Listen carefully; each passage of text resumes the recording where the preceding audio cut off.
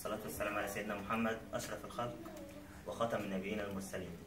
بوجه التحية لجميع الحضور الكرام، ناقدنا الكبير الأستاذ عاطف عز الدين، شاعرنا الأستاذ أنس، الناقد الكبير الأستاذ عصام، الأستاذ شريف صاحب دار نشر احتواء، الأستاذ رأفت اللي شرفنا حالا من سينا، وأوجه تحية خاصة لصاحب الديوان المحتفى به الأستاذ المعز رمضان. ويسعدني ان انا اقول ان انا فعلا بالفعل اتشرفت بمراجعه او التدقيق اللغوي للديوان، وانا عن نفسي استفدت مفردات لغويه جديده كانت بالنسبه لي جديده. حاولت قدر الامكان ان انا اتعلم من الاستاذ المعز في بعض المناطق بعض الكلمات. احييه على وليده البكر كديوان شعري، ان شاء الله اتمنى له اللي جاي يبقى افضل واكتر باذن الله.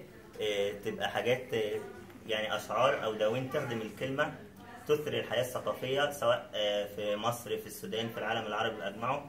وإن شاء الله أتمنى لحضرتك مزيد ودوما التوفيق إن شاء الله. الله يخليك، والشكر لحضرتك يا دكتور، متشكر.